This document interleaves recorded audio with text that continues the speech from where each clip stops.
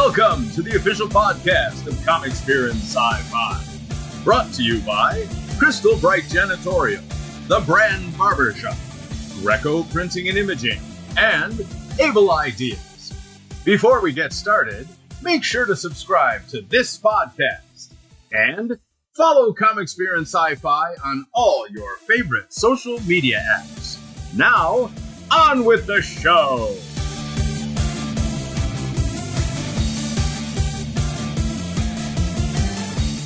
Hey everyone, this is Nick at Motor City Comic Con 2022 with Comics Beer and Sci-Fi. I'm here with legendary comic book artist Howard Chaykin, and thank you for talking to us, sir. Thanks, Nick. I'm glad to talk to you.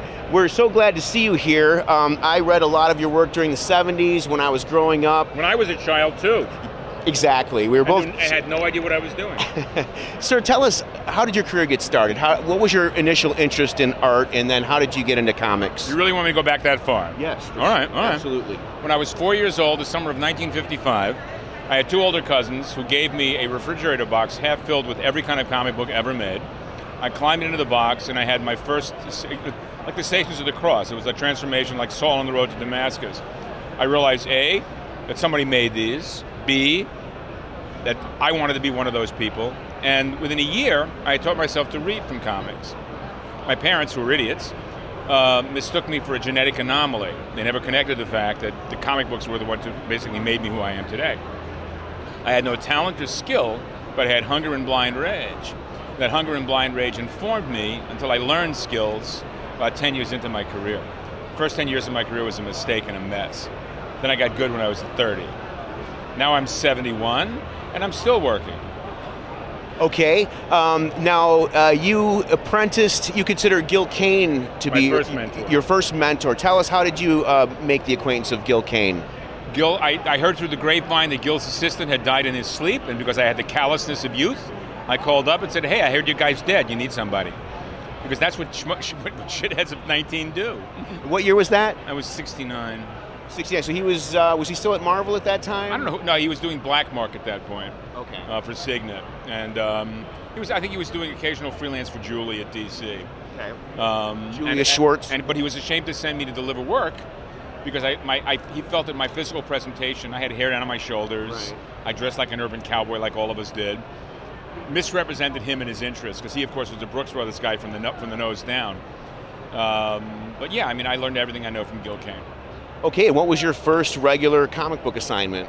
I got the sword and sorcery job with DC because I demonstrated to Denny that I was willing to work my ass off for a job, and I did. It wasn't very good. I didn't know what I was doing, and I'm still living down that period of my life.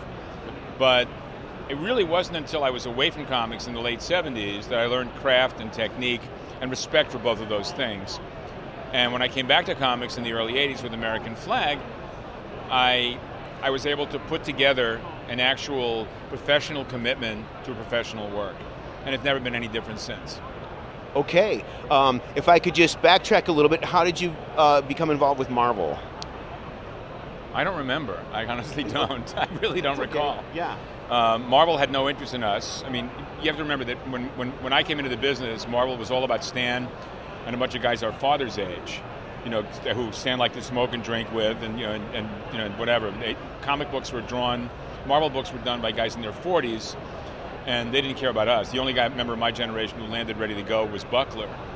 And when Roy moved in, Roy was the one who started bringing younger guys in. So I have no recollection whatsoever of how I ended up at Marvel. I freelanced for them, and I've never been on the inside loop at Marvel the way I was, say, at DC. I was rabbied at DC by Joe Orlando. And so I got a lot of the inside workings there, which I never did at Marvel. I was a side guy, I run into guys now, in their 60s and late 50s and 60s that I worked with them that I barely remember having anything to do with. So Marvel was never a big part of my experience. Okay, well, whether you like it or not, it was a big part of our experience, you being at Marvel, because you drew the original Star Wars adaptation. I did. How did that come about? George Lucas asked me to draw it. I think he expected better work than I delivered. Had I known it was going to be as big a deal, had I known it was going to be the source of what has become a secular religion, I always thought it was going to be Elvis. That was what I expected the secular religion to be, but It turned out to be Star Wars. And it's a source of enormous bitterness in my life. I see. Well, I don't think you do. Well, how exactly? Now we were discussing earlier, like when you drew Jabba the Hutt, you drew him as sort of a humanoid figure. Yeah, because I had the special effects had not been done yet. Well, had you seen any footage, or did you have to go by production drawings? I broke the script down into 6 issues. The first time Roy saw anything of text was when he saw my artwork delivered. He wrote from my breakdown. I had the McQuarrie paintings, and I had 400 stills, which all looked like IKEA in space. Okay. And that was it. I had no idea what Jabba the Hutt looked like.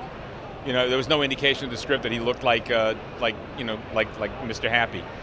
Nothing. In the original footage, he was a guy in just a regular human character. They made him a slug in the third one. You're mistaking me for someone who cares. Yeah. No. So in just a couple weeks, we lost a couple of the greats, George Perez and Neil Adams. How well did you know them? Neil was my second major mentor. Okay. When Neil died, I posted the fact that he and I hadn't had a real relationship since the late 1970s, but that I owe my career to him. He was the one who got me my first job at DC Comics. He basically strong-armed people into giving me work that I wasn't worthy to get. And I learned a great deal working for Neil, both with Neil and for Neil, which is some of the things unlearned, some of them learned. George I barely knew. Okay. I didn't know him at all. I mean, we're of a different generation, only by a couple of years, but of different interests. I ran into him at conventions. We ate once together. I had no idea who he was. He was in service to work that I didn't care about at all. I see.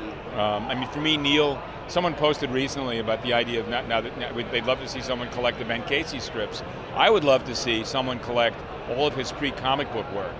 I'd like to see the Ben Casey stuff. I'd like to see all the work that he did for General Electric. All that Johnstone and Cushing stuff. Because that stuff is brilliant work. It really is.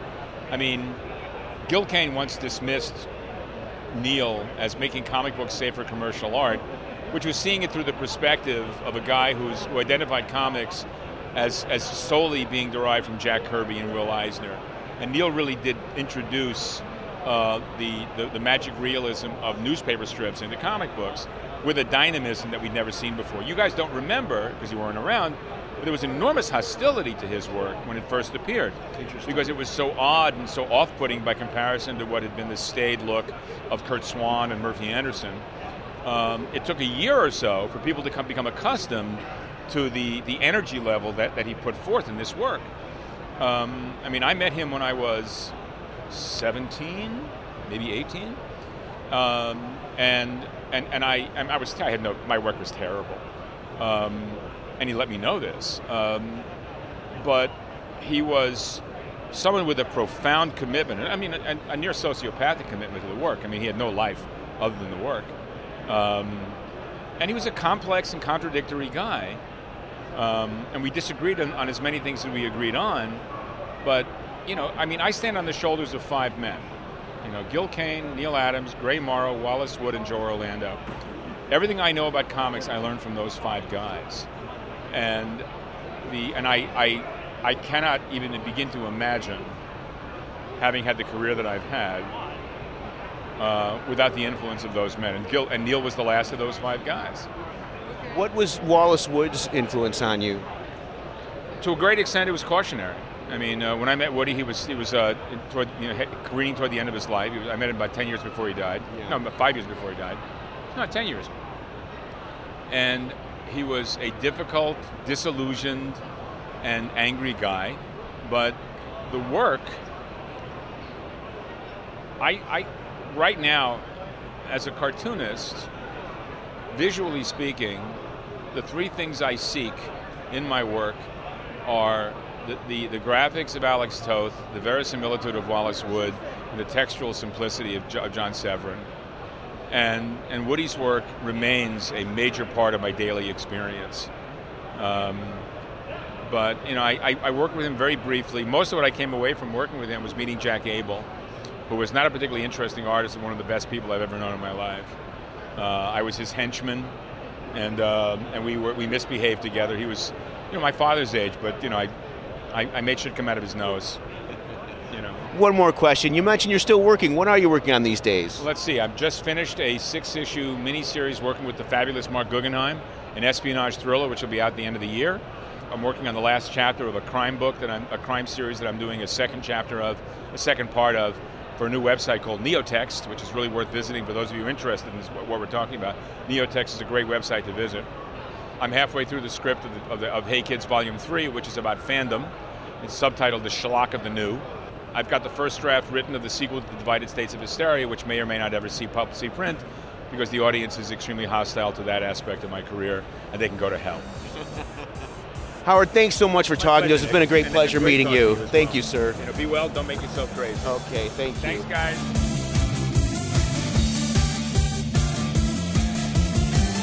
Hey everybody, it's Nick with Comic Experience Sci-Fi at Motor City Comic Con, and I'm here talking to Roy Schwartz. Roy is the author of this book, is Superman Circumcised, The Jewish History of Superman. Okay, Stan Lee, real name Stanley Martin Lieber, Jack Kirby, artist, Bob Kane, creator of Batman, Jerry Siegel, Joel Shuster, creators of Superman, all Jewish. Is there something Jewish about the idea of a superhero in and of itself? Yeah. So the comic book medium is a Jewish invention.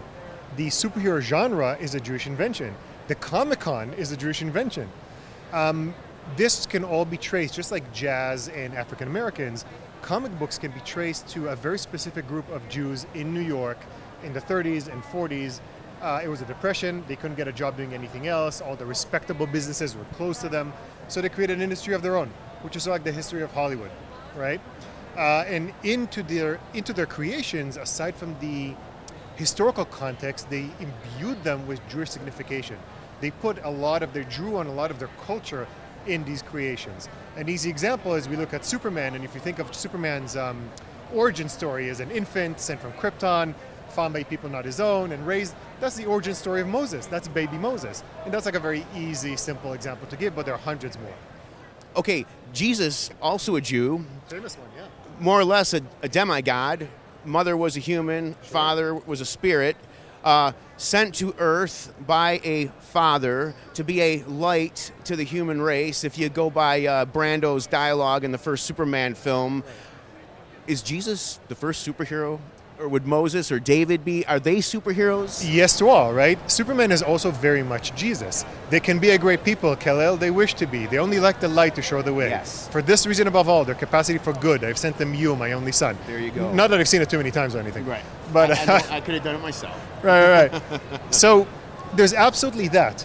But those layers, the Christological layers, were added in later years. And it's all good. This is not some like bragging rights or ownership. It's about recognizing contribution. It all comes back to the same sources. It calls it the same place in the world, right? Yes. And yes, Jesus is sort of like the prototypical superhero. And before him, we have King David. And King David is this scrawny youth who nobody took seriously. There's this big enemy from the East, Goliath, coming. He picked up a star-spangled shield and went to fight him. That's Captain America, 2,800 years before, right? Right. And that Jack Kirby, as a little artist from the Lower East Side, creates another little artist from the Lower East Side who picks up that shield. Right. So it all kind of ties together. And we have Moses, who, from a literary perspective, we look at scripture just as works of literature. He is a prototype of Jesus. They have so many of these parallel stories from their origin, right? You have the massacre of the innocents and the Bethlehem and going to Egypt, et cetera, et cetera. Right. So it all comes back to scripture as this source that the creators drew upon, sometimes consciously, sometimes not consciously, depending which of the creators you ask. And you can really trace the history of comic books step in step with Jewish American history of the early 20th century. Okay, what about the concept of the secret identity? Now, I've read over the years that Jewish people often, of course, had to change their names. They had to hide their real identity and not really be themselves, if you will. But their real selves, of course, are these wonderful people like Superman or Batman, but they have to kind of be these subdued, mild-mannered characters. Is there something Jewish about the concept of the secret identity? I really think there is. And there were secret identities before Superman, but they were just a matter of convenience. I have a mask on, nobody knows who I am. But they weren't aspects of identity.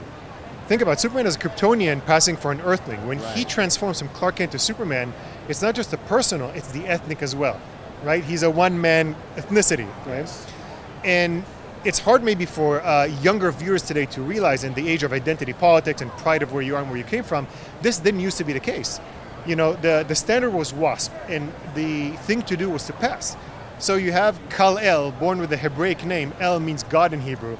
He comes over from the old country, Krypton, right? Changes his name to Clark Kent. Michael Chabon said only a Jew would come up with that waspy name, right?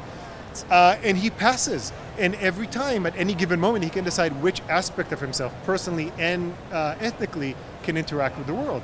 And that's exactly what they did. Stanley Martin Lieber, Stan Lee, Jacob Kurtzberg, Jack Kirby. Right. The Schusterowicz family became Schuster. The Segalowitz family became Siegel, et cetera, et cetera, et cetera. So very much they drew upon what they knew and what they understood to imbue the secret identity with meaning, which didn't exist before Superman. That's great. Where can people get your book if they're not able to make it to Comic-Con this weekend? So it will be offered through the Detroit Jewish Book Fair, which is wonderful and has all kinds of comic books and related things. It's sold everywhere books are sold, any bookstore, Barnes & Noble, Amazon. But if you want it signed, Comic-Con is where it's at. Thanks a lot, Roy. My pleasure. Appreciate it. Thank you.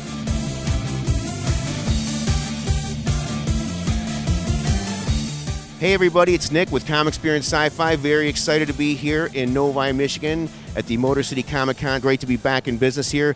And I'm at the Joe Kubert Art School. You're close, you're nailing it, don't worry. Okay. You, sir, are the president of the school. Yes. And what is the actual name of the school? So the Joe Kubert School of Cartoon and Graphic Art. And it's a wonderful 3-year program that specializes in cartoon and graphic art, or namely comic books, storytelling, narrative art, graphic design, all those wonderful things that we all take for granted. So it's a wonderful, wonderful school. Okay, I got a lot of questions for you. First of all, can you tell our viewers what does the name Kubert mean in the comic book industry? Well, when you say legacy, I think that that's the best way to start about it. You know, Joe Kubert, if you don't know, was an incredible artist, one of the Mount Rushmore artists of the comic book industry, and he founded the school out of a need. Everywhere he was going, he was finding different people that wanted to work in this industry, that wanted to break in, and he realized, you know what? Why don't we start something where people can come and learn this craft, so this way they can go out there and start doing this professionally. And he founded the Joe Kubert School.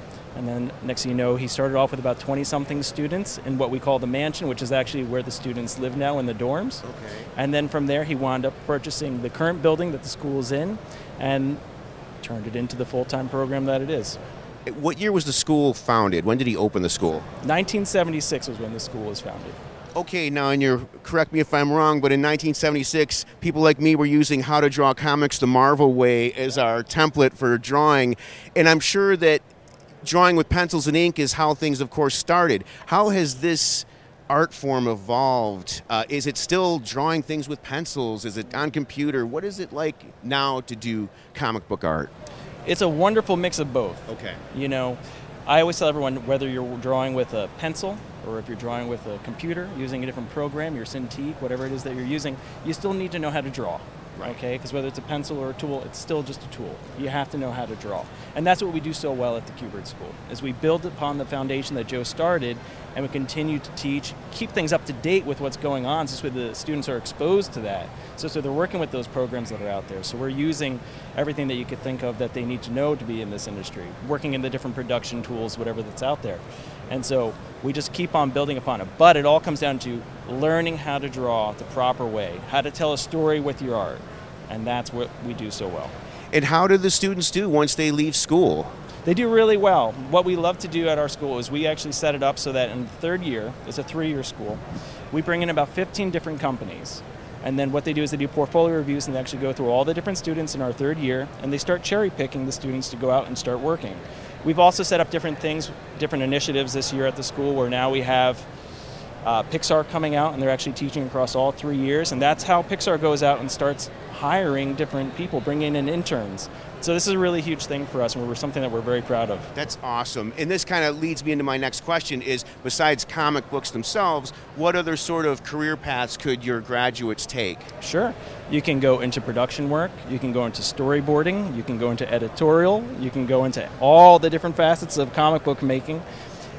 the possibilities are limitless. You can go into anything.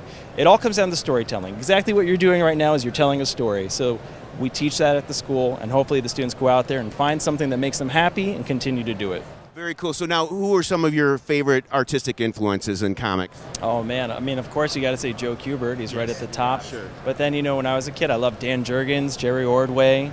I mean, the list goes on and on. Darwin Cook, you know, Bruce Timm. How can you not love all those guys, right? I'm an old man, so for me it's George Perez, John Romita, John Buscema, you know, Steve Ditko, Jack Kirby, of course. But I know you guys love those guys. But here's a question I have. This is a little pet peeve, I guess, to put it, you know, not too nicely. But when I look at art today, a lot of the comic book art you see, it looks great as a single panel. What about action? The way the comic books I grew up with, the action in the fight scenes were always very well choreographed. But then when I'd look at a Jim Lee Spider-Man, the fight scenes weren't so good, but the picture of Mary Jane in a bikini was great, you know? So how do you guys teach drawing action and movement? It has to make sense to the story, you know, so no matter what, when we go and we do a page, or any of these artists that are here in Artist Alley that are working on interiors, the story has to come first. You can't just go in there and slap in a splash page if there's no need for a splash page. Sure. So if it makes sense to the story, it should be in there. Have something dynamic. Push it. Foreshortening is key. That'll make everything seem way more dynamic than it ever needed to be. So it's really up to the artist to really understand the fundamentals of the drawing and how to apply it into the story to make sense with the story, and then it'll be perfectly fine. Okay, last question. In the old days, lots of panels per page. As time went on, sometimes you'd have just a giant, again, Jim Lee shot on a page, and there seemed to be a little bit less story. Is that addressed at all at the school? X amount of panels per comic, or just, you know, depending on the style of the authors themselves? It really depends on who you're working with. I mean, that's just the truth. You know, there's some writers that want to have a lot of panels on a page. There's some writers that might want to limit it down to like just 6. It really just depends on who's writing your story. But it's also up to you as the artist to be able to have a conversation with the writer at times to be like, you know what, I think we could change something here and make it even more impactful, and this page on a stronger cliffhanger. And so whenever anybody talks about comic book art, you have to realize comics are the ultimate collaboration. It's not just one person. You've got editors involved, you've got production people, you've got writers, there's artists, there's inkers. You know, if technically you're looking, the last person's art is really the inker. So, you know, you got the inkers, the letterers, the letterer has to be a storyteller. So it's so many people involved, and so you all have to be able to have a conversation and hopefully be able to put out the best possible product under a very tight deadline. That sounds great, guys. Really appreciate you talking to us. Again, this is Nick with the Kubert School at Motor City Comic Con 2021. Thanks, guys.